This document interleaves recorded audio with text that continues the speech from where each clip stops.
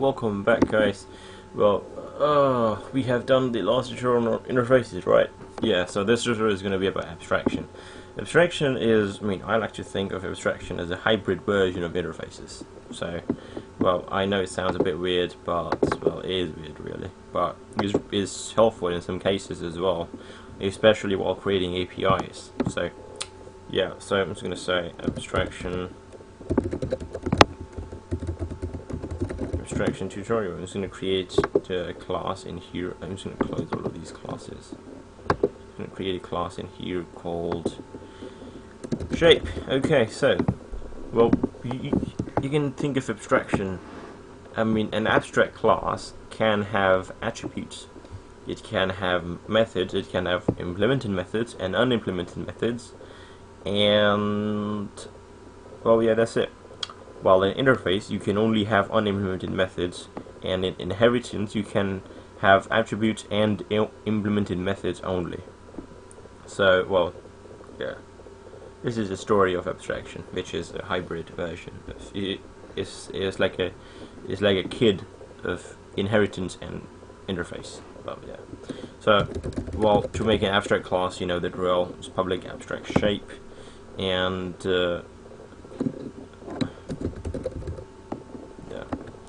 and in this you have abstract methods. However, think about a shape. What does a shape have? Color. Okay, so color. I'm just gonna say string color name. Okay, what else? Shape has number of points. No, number of vertices. Yeah. So int vertices equals. Okay. What else does a shape have? What? Oh man. Okay, what else does a shape have? Well, it has a method which can help you draw. Okay, so public draw void draw. Well, at this point, do I know what draw is? Well, no, not really. So I'm just gonna say public abstract void draw. So I'm just going to mark this method as abstract. So if I mark a method as abstract, I don't have to provide implementation for it. So that would by default make the method to be, like an interface. It's going to behave like an interface. So the class that would take this shape would have to provide an implementation for draw. Okay, what else? Okay, public abstract change color name. No, okay, let's okay, and I'm just gonna have some sort of getters and setters for this. So I'm just gonna say refactor and encapsulate fields. I'm just gonna create what? Come on, boy.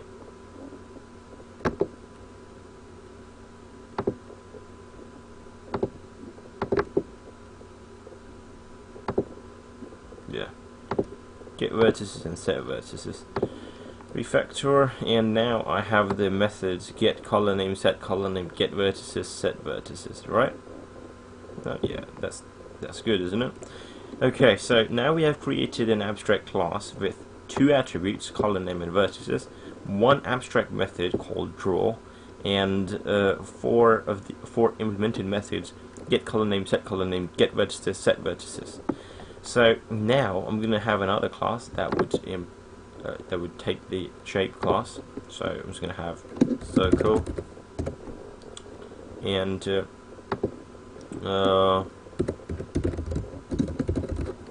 extend shape. And now, as you see here, this behaves like an interface again. Implement all abstract methods. Well, come on. Okay. Yep. So I have to implement the draw. Okay. So I'm just going to have a. I'm not gonna mess around with the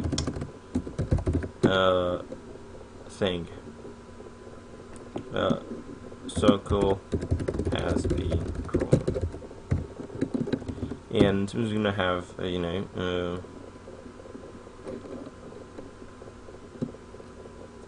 sort of thing, like circle public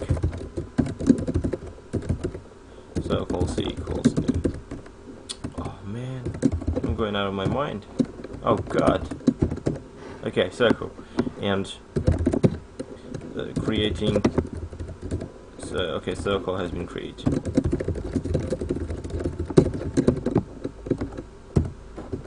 And before this, what I'm going to do is I'm just going to have super dot set color name. Okay.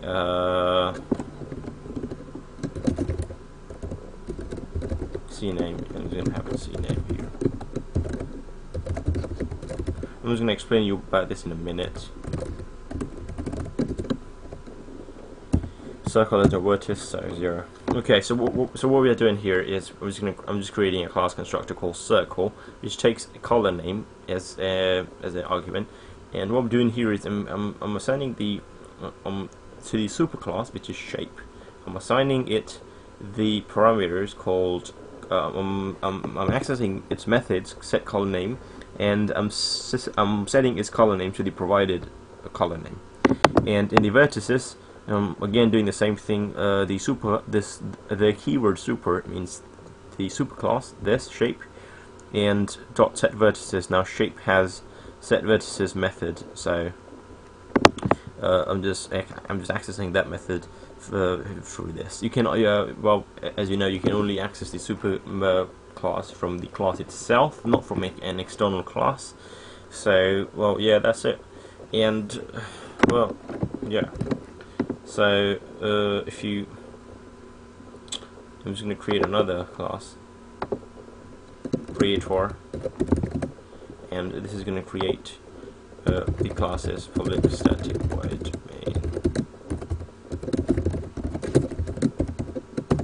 So in this creator class, what I'm going to do is I'm going to create an instance of circle, and I'm going to create a circle, and then I'm going to draw it.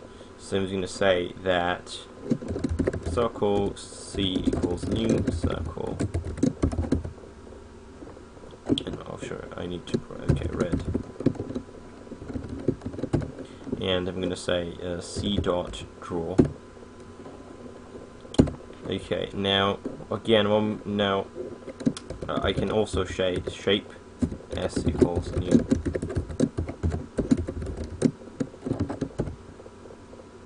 And I can say s dot draw. Now, if I run this, let's see what happens. Circle has been created, circle has been drawn. Circle has been created, circle has been drawn. Here I've said circle c equals new circle. If you look at the circle class, there is no method called set color name, set vertices, is there? Even though I can set its color to red, and I can set its vertices to 0. Again, I can access the draw method, which has been overridden by the circle class.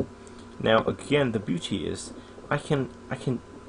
the shape behaves as an interface here. Shape s equals, and I'm assigning a new circle object of color green to it, and then I'm saying s dot draw. Now if you see the shape class, there is no implementation of draw. It's an abstract method, but the Java compiler looks at this, and then it says, it's an abstract method draw.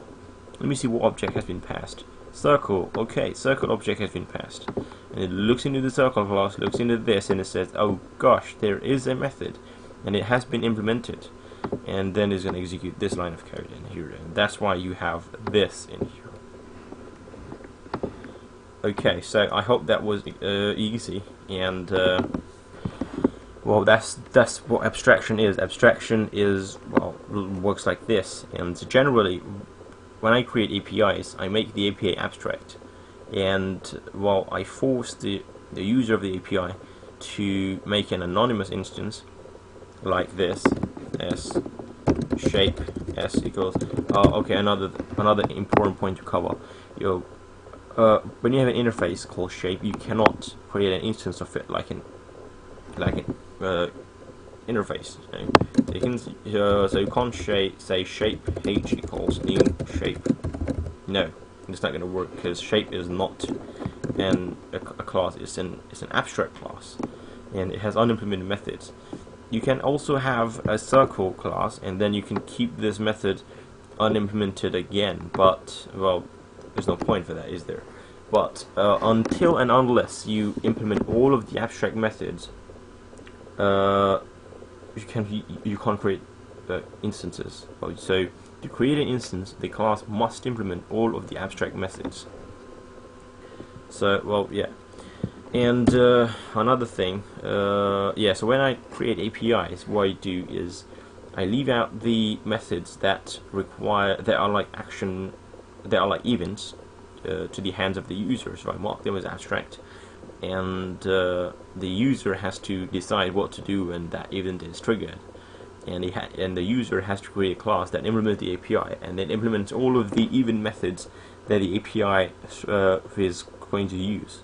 So if my API has a touch method, and the API has to be general, so I don't know what to do with the touch method. So since I don't know what to do, and since it is up to the user to decide what to do with the touch method, I mark the touch method as abstract. So when the user gets the API, he has to extend the API. He has to create a class that extends the API, and he has to provide implementation for all of those methods that are marked as abstract inside my API. Like for example, the touch method is abstract. So for the touch method, the user has to provide something that would help that would get executed when the touch method is called inside the API. So well, that's how the abstract classes are applied in what you call real life. So next tutorial is going to be more about a lot of things. So I'm not sure what the next tutorial is going to be, since this is not pre-planned or something, and it's not like a stuff. So I'll be posting next tutorial soon. So till then, I'll see you guys later. Bye bye, and have a great one.